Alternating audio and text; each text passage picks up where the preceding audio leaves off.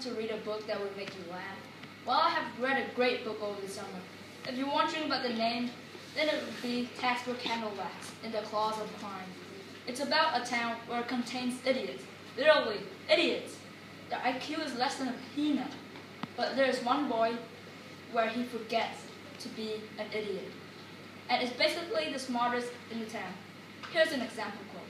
Audrey Snugglepuss, loudmouth village gossip and bakers of cakes. Even how much fun the names could be, there's always a twist, as there is a villain that moves next door. The genre to this book is funny, because of the name mainly, and the story. The other genre is adventure, as he unfolds the secret to the stolen artifact of his town. I recommend this book because it was hilarious, but at the same time engaging. The main theme for this book is to think differently from the rest. And here's a map of it at the beginning.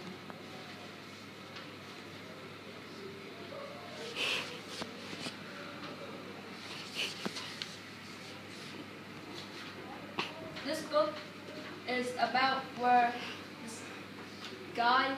his sister is kidnapped, and also the artifact of his town.